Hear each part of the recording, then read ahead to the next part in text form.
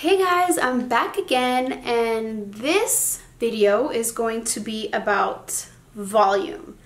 Big hair, don't care. We all love volume. Some of us don't. Some of us are naturally born with amazing thick hair. Unfortunately, my hair is not that thick, so I really like to have volume. So this is my best friend, and it's a comb. So what I'm gonna do first is, my hair is just a little bit wet just because I wasn't completely finished diffusing my hair. So I'm going to take the diffuser and I'm going to take this part off. I'm a professional at diffusing my hair now. So, you know, once you're comfortable diffusing your hair, and if you want volume, you can do all my tricks. But this is one of them. I'm going to put it on low and I'm going to grab my hair just like a diffuser hand, and I'm going to blow dry inside of it. I'm going to flip my hair over and do that, and then you'll see how much bigger my hair will be after that.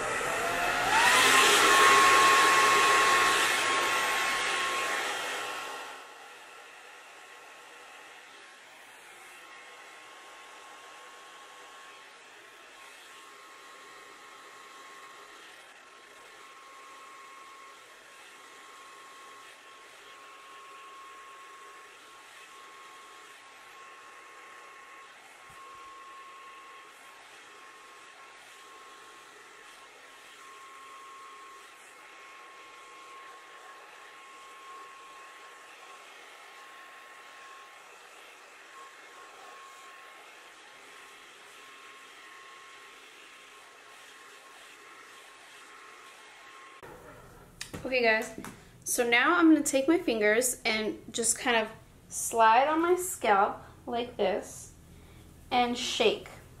Don't shake too much because you can create frizz. So I go on my scalp and then I take my hands out and I go in the middle here, shake it up a little bit, take my hands out, go right here, shake it up a little bit, take my hands out. And now I will take the comb. This is my favorite trick.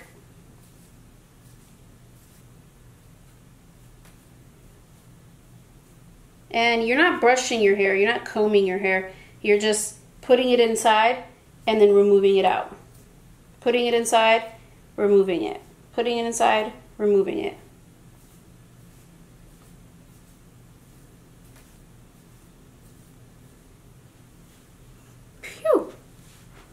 As you guys can see, I have a little bit more volume than when I started this video. So don't overdo it. I just do a little bit, and this can create frizz. So if you want volume and you have thin hair, you can create a little bit of frizz. And I do create a little bit of frizz, and I'm okay with that. I love my frizz. It does give me some more volume, and that's it. And we are going to be creating a volume serum that's going to work amazing with our gel. And this is it. So a lot of people are like, you know, I could never do that trick with the brush because I would, you know, cause a lot of frizz. If you just stick it in and take it out, stick it in, take it out, stick it in, take it out, you're kind of disturbing the curl bed just a little bit, which can create a little bit of frizz. But if you do it correctly, and you know, everything takes time and practice, so if you do it correctly, I think you guys will be great. All right.